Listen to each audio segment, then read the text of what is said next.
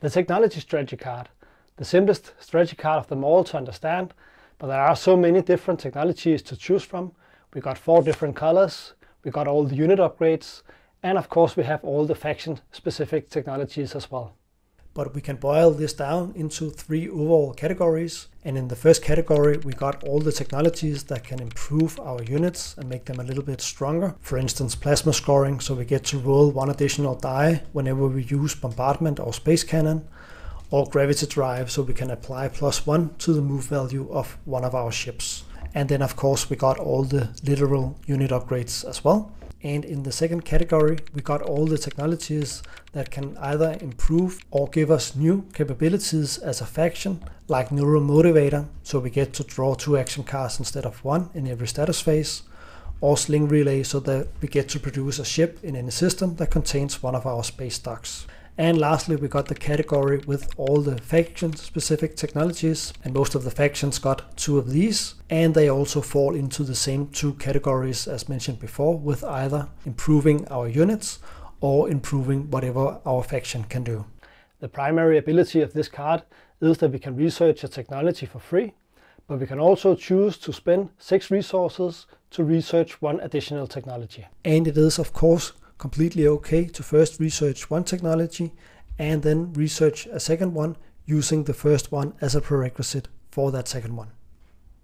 So which technologies to choose? Well, firstly we must have our short-term goal for a technology game in mind, what technology will help us right here and right now, but we should also have our long-term goal in mind so that we can work towards that as well. A short-term goal could be to research gravity drive, so that our carrier here can catch up with our cruisers when we, for instance, want to fly all the way to Megatol Rex, because our carrier can only fly 1 system, whereas our cruisers can fly 2. So in this example, gravity drive held us in the short run, but it can also be a brick in our long-term technology plan. And if we have a long-term plan for what technologies we want in the mid or late game, then we can consider whether this technology will bring us closer to those top-tier technologies further into the game. In a typical game, I will research about 5 technologies in total, maybe a few more in some games, but we shouldn't become over-ambitious with how many technologies we hope we can get. And the secondary ability allows other players to research technology. They just have to spend 1 command token from their strategy pool and pay for resources, and they can do so by exhausting planets and or using trade goods. Technology is of course always nice to have, but if we are in a situation where we have to choose between producing more units or researching technology, then I would always go for producing more units. As a rule of thumb, having a lot of technology won't help us win the game unless we also got all the units to back them up. Of course, unless we just need that single 1 technology to score that final public or secret objective. There are a few timing windows we can consider before playing the technology card.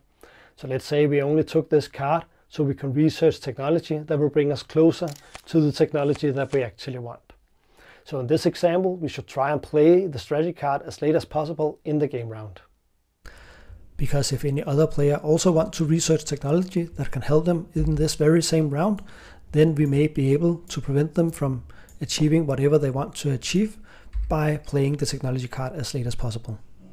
And another timing window strategy with the technology card is if we really need to build units on the secondary of warfare, then by picking the technology or the Imperial card for that matter, we'll make sure that the warfare player is always 1 turn ahead of us in the current game round, and that means that our chances of being able to use the secondary ability is higher before we have to pass for the round. But of course this is only possible if we have an almost equal number of actions. In some situations, the warfare player wants to delay playing his strategy card until as late as possible, so that most of the other players have passed for the game round. We can still use the secondary ability, which is to produce units in our home system, but since we have passed, we cannot move out. And that will make all of our newly produced units lose momentum. Researching technology can help us score victory points, because there are both public and secret objectives that require us to do so. But with the Prophecy of Kings expansion, there are many more objectives in the decks, so the chances for a technology objective to come out is much smaller now. So I wouldn't research technology for that reason alone. But do keep these objectives in mind, so that you may be able to catch up in case they come out, but otherwise only research technology that will help you out on the game board, so your units can help you score many of the other objectives that are in the game.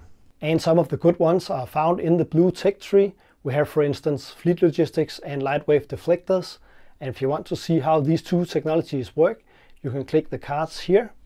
And thank you for watching. Please consider subscribing to my channel, and I'll see you in the next one.